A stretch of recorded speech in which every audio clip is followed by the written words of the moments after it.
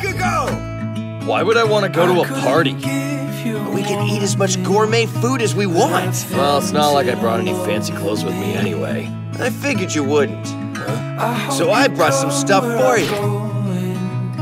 Neither of them is picking up their phones. Knowing those two, they're just blowing off the party. Dude, where are you going? Thank you. Whoa, where'd that come from? Don't worry about it. I'm not worried! The last part's up to you, Kirishima.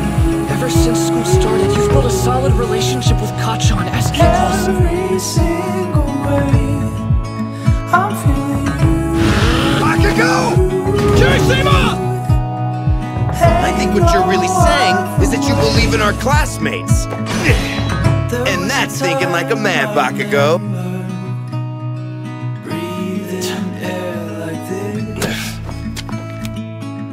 I knew you were strong, that much was obvious. But now you know I'm weak too. Because I'm not good enough. Look out! Hey, watch out! I heard my friend was targeted, and I just stood by, helpless. So if I stand by and do nothing now, how am I supposed to call myself a hero or a man?